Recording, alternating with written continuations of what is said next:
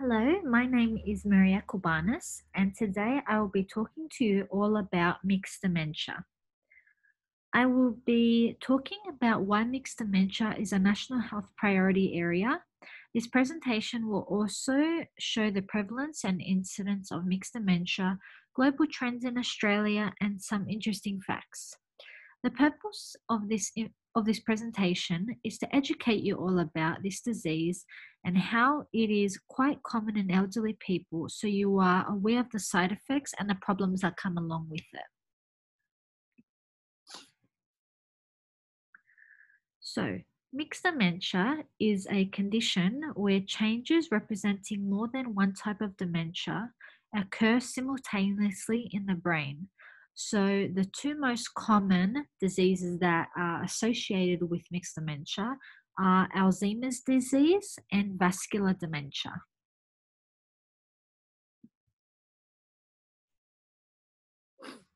Mixed dementia is a national health priority area, which is also known as an NHPA, because it is a common and public disease among the elderly, and it is increasing rapidly in numbers every year and is becoming quite severe.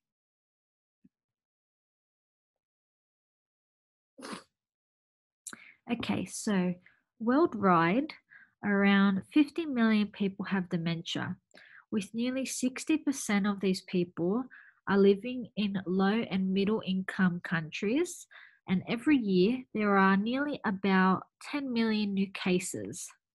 This disease is very common in people aged 60 and over. And as you can see in this graph, dementia is rapidly increasing and becoming a more severe condition. So the prevalence in Australia, according to Surveillati C, this data reveals that there is currently an estimated 459,000 people living with all forms of dementia.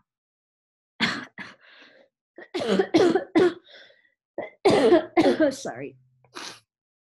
This is likely to increase to 1,076,000 people by 2058. Younger onset dementia is dementia within younger people is described so younger onset dementia is younger people that have dementia and one form of dementia.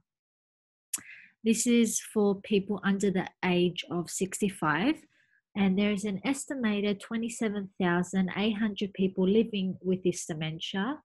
And without a major breakthrough, this number is to increase to 41,250 people by 2058.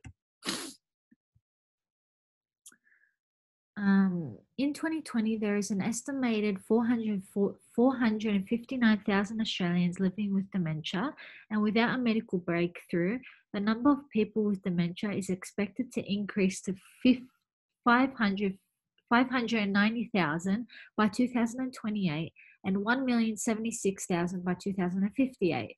Currently, an estimated 250 people are joining in the population with dementia every single day. The incidence globally, someone in the world develops dementia every 3 seconds.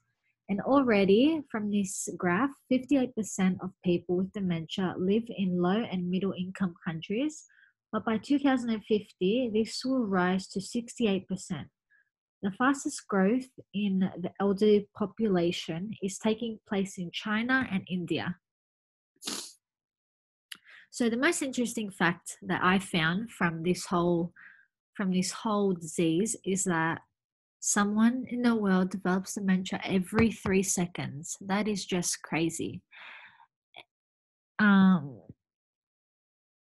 I can relate to how devastating that would be, because as my grandmother has had mixed dementia for a few years now, but recently my grandfather has been showing symptoms of dementia, and it is very hard to watch and very sad and devastating.